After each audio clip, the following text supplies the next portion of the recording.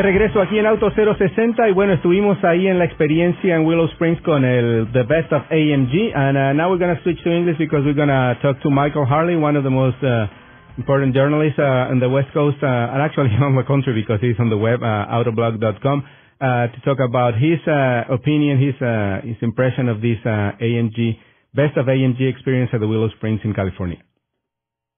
Well, Michael, thank you very much for taking the time out of the truck because I know you love doing that. You were here at Willow Springs driving all the AMG products. And since you have driven pretty much everything this year, since I follow you closely, what's your opinion of this car? First and foremost, if you looked at the big track cars, those were the SLS Black Series cars.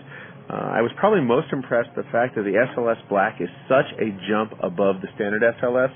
You know, the standard SLS has got a hard ride. It's a super fast car. You know, some people would call it, it's an exotic. It's a supercar. But the Black Series is such an improvement in performance-wise. You know, you've got a wider track front and rear. The whole front clip is brand new. You've got new bodywork. You've got new aerodynamics, new suspension tuning. The transmission's been upgraded. And it's such a step up. And a lot of times automakers come out with performance packages where they say, we've done this. We're going to call it an S model or something. Mainly cosmetics sometimes. Yeah, they're almost all cosmetics. And maybe you say, okay, you and I get behind the wheel and go, okay, nobody would ever notice the difference. But the Black Series is such a changeover. It's night and day. You could blindfold someone in the passenger seat and they think there were two different cars. I was able to go in the standard SLS after spending all day lapping the Black, and it felt like I had a plush ride, which is something you'd never, ever say. Yeah. So. It's pretty amazing how that technology, the hard work of the engineering, they have these modes to drive, and then you press a button and it changes everything, right? Yeah, the car completely transforms itself, and part of the fun was getting in the car and switching, 3 or 4 different transmission shift modes. You had the multi-level suspension settings, and on this track, this is a bumpy track. We're out at the big track at Willow, and it's got some serious dips, and when you're doing 100 to 140 miles an hour, you don't want to be hitting these bumps hard and launching wheels into the air. So it was nice to be able to adjust the suspension where it was compliant enough to actually swallow the impacts and keep the car on the road. And actually makes a bad driver like me a little bit better.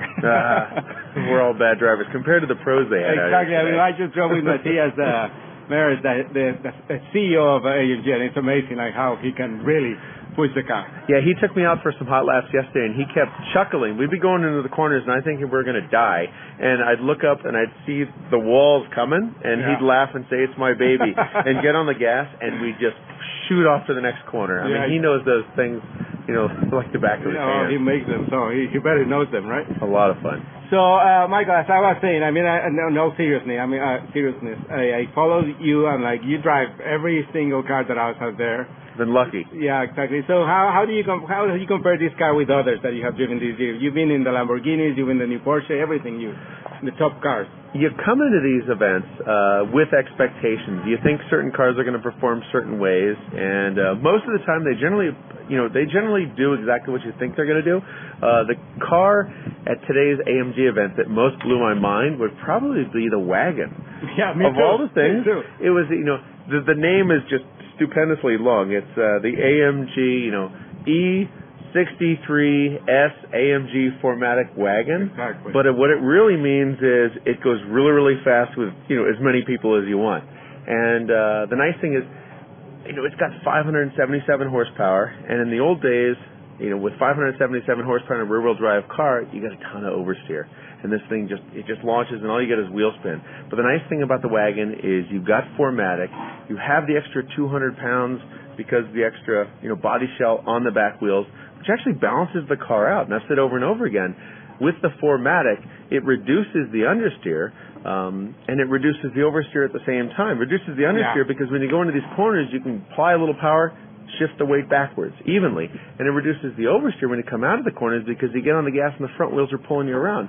They're splitting the torque, I think, 33 in the front and 67 in the back, but it's a really, really balanced, and that car flies. I mean, 0 to 60 in 3.5 seconds. Yeah, you're driving it, and then you forget how much car you have behind you, right? You look in the rearview mirror, and all of a sudden you go, oh my gosh, I'm driving a wagon. Exactly. And what's even more exciting is being in the wagon or being in another car following the wagon. And you're flying down these, down the streets. You toss the car into the corner, and you look up, and there's a station wagon in front of you, and you can't catch it. Exactly. It's amazing. It's an amazing vehicle. That's a lot of fun. So where can our audience can follow you? Or your Autoblog.com, obviously, but tell us more about it. Autoblog.com, and we're trying to do more and more track stuff this year. We've covered a lot of fun stuff. Upcoming stories, got some Aston Martin stories coming. Hopefully get a spin in the 918 Spider, Porsche's the hybrid. upcoming hybrid. And hopefully next year I get a spin in the P1. But, wow, nice, the McLaren. So we'll see. But trying to do some things that are fun and exciting. And the nice thing, these are all supercars, but the most enjoyable part is you're tasting the technology that's going to trickle down into almost all the consumer cars in the near future.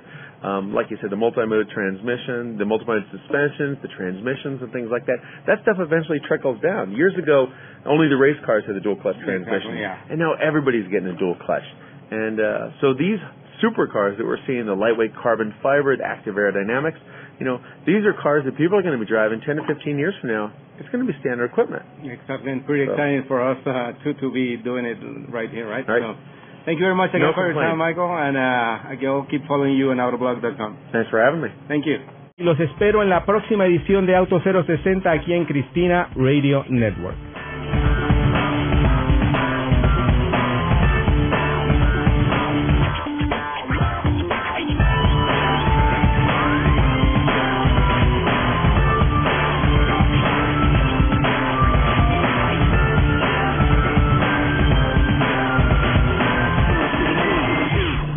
Este programa fue una producción de National Latino Broadcasting.